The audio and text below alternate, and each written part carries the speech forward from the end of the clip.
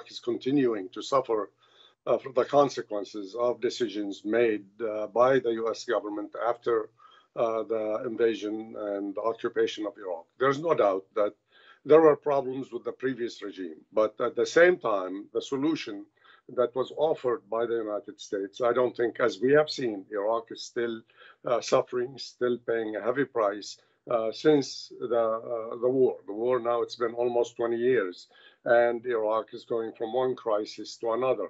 One of the main problems, and I think that what Raed referred to, is the Lebanonization of Iraq. It made Iraq into a country like Lebanon, where positions in government were based on religion. In Lebanon, you have the president who's a Maronite Christian, you have the prime minister who's a Sunni Muslim, you have the speaker of the parliament who is a Shia. And in Iraq, you had the president who's a Kurd, you had the prime minister as a Shiite, and the speaker of the parliament who is a Sunni.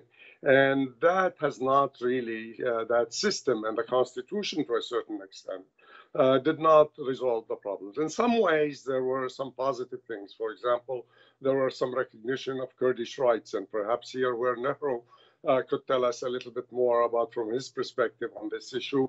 But I think the main problem is that Iraq has suffered as a result, that has faced corruption, and this is actually is going to be one of the main challenges facing this current government, the new government.